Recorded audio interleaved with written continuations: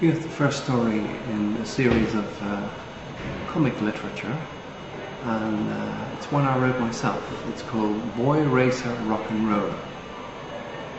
A story mailed to a Chinese toy factory, which kindly sent me a do-it-yourself Fuyong-hai kitchenette to compensate for what I'd been through, proving that even Chinese experts can get hold of the wrong end of the stick.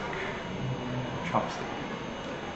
Dear sirs and assorted madams, please allow me to share with you the mild ordeal I went through while attempting to assemble the various minuscule parts of your spectacular racing car, the Taurus Speedchamp, surely one of your deservedly best-selling toys.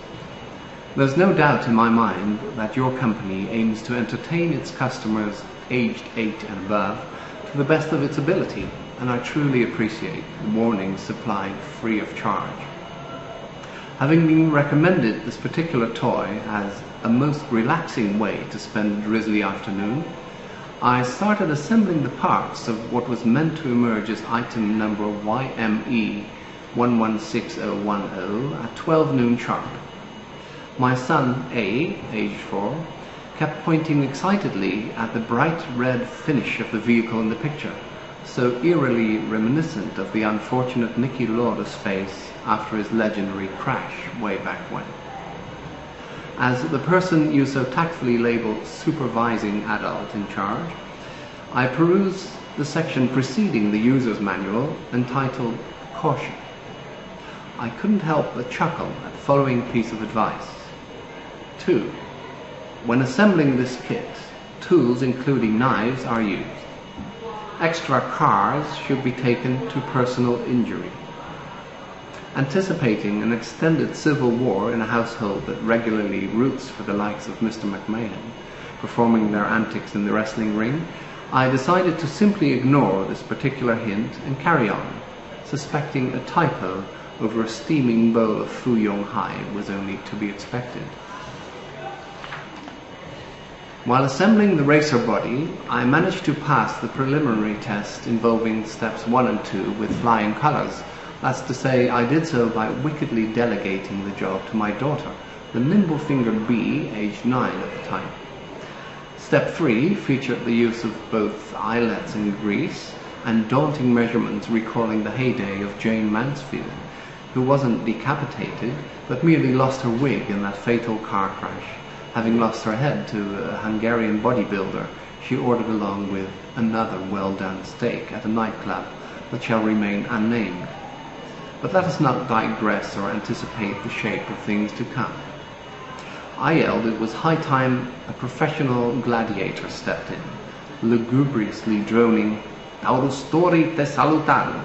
Those about to assemble the Taurus salute thee, to the grinning toy Caesars of Guangdong and environs. Having sensibly disposed of the packaging material, I was unfortunately unable to identify the parts you so confidently label A1, A5 and B1, let alone the M2x6 step screws. The final straw came in the shape of the mindlessly cheerful interjection, "Snap," twice mentioned under step 5, which I had reached by conveniently skipping step 4 as being too tricky. A surreptitious glance at step 6 confirmed my worst fears. An untraceable white pinion was to be attached to either a Shenzhou motor or to the rather expensive-looking lightning speed motor. The punchline was priceless on this oppressively overcast Sunday.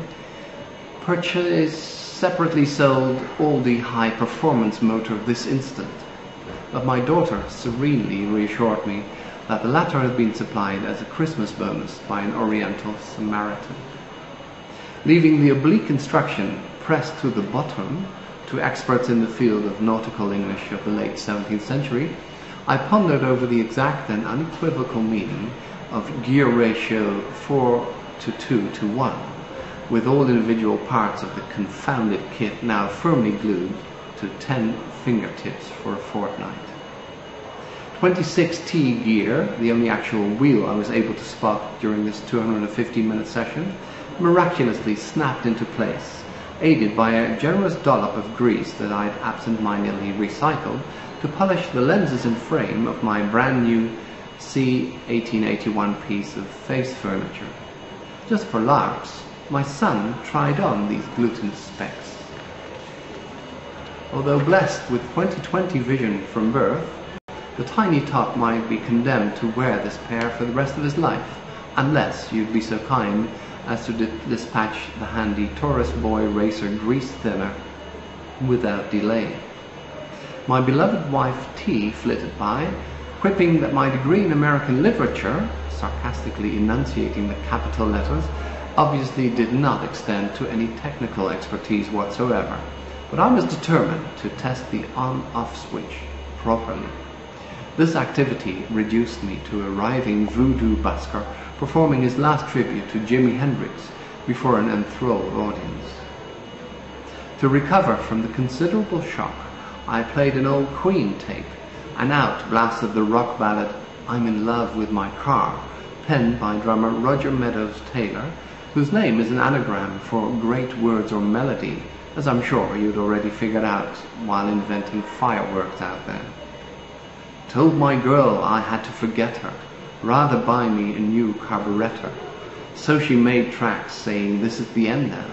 Cars don't talk back. They're just four-wheeled friends now." However, once I'd squeezed the 34T gear and the E1 spacer into the frame by Schwarzeneggeresque force, it was just a matter of putting the icing on the cake by snapping number 12, and off raced the car in the inevitable direction of the gossip that runs a corner shop at the end of our alley. This sitting duck might have derived some medical benefit from the advice given under 6. To stop the car from running, you may either use your hand with a thick cloth and place your plan facing where the car will arrive and catch the car tightly upon contact. As the plastic surgeon duly consulted confirmed, contact must surely rank as the euphemism of the millennium when it comes to describing the salto mortale our well-meaning neighbor made while frantically trying to catch tightly her lawful husband's moustache in order to escape the imminent pulverization of her right ankle by the aforementioned Taurus Speedchamp. The slogan, writ in large looming letters on your product's wrapper, "Riding on time with no limit," has meanwhile acquired an unsuspected resonance for the temporarily wheelchair-bound lady in question. As one who has shown sufficient common sense to ignore a former US president's bit of advice about wearing wet socks beneath an electric blanket while honeymooning, I tend to regard myself as a predominantly rational being. I may not know much, but I know what I like, and when all is said and done and the last loop plucked, I must hand it to your creative team at Guangdong Toy Factory. Rarely have I derived so much pleasure from spending 30,000 Indonesian rupiah, equivalent to $3. So long may the bright red boy racer roller run.